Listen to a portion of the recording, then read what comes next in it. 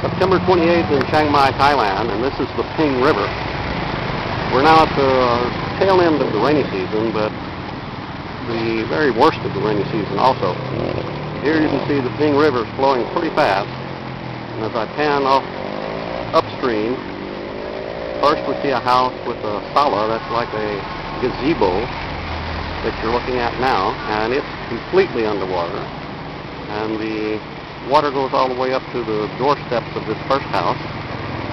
This massive house here, the white one, is owned by the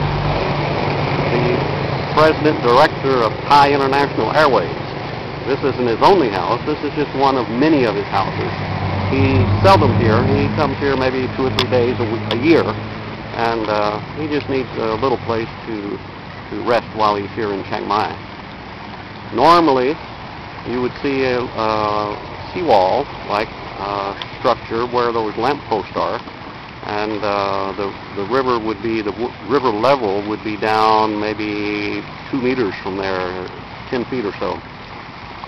And then as we go upstream, you can see another house that has water up to the doorsteps, and upstream from that is a bridge. And we go downstream again. You can see the water's moving fairly fast with lots of debris in there.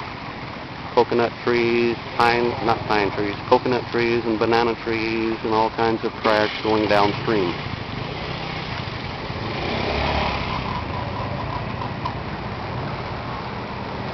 And lots of Thais with nothing to do except sit around and watch the water flow.